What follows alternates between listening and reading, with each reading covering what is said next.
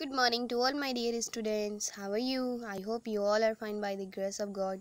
So today I will start our English language PT1 revision of class 3rd. Okay, so today day is 13th July 2020. Okay, so our first revision is underline the verbs in the following sentences. Okay, just you have to underline the verbs. Okay, here given some sentences. You can see here the boy is running.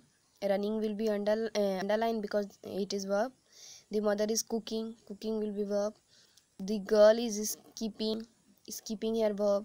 The baby is crying. Here crying is verb. The plane is flying. Here flying is verb. It is raining. Raining will be verb. He is writing. Writing is a verb. Let's swim. Swim is a verb. Okay. So here again sentences. You have to just write. You have to just underline the verbs. Okay. When I will ask the question in exam PT1 test, then I will say that what is the verb of these sentences. Just like I will say the boy is running, then your answer will be running. Okay, your answer you will say the verb is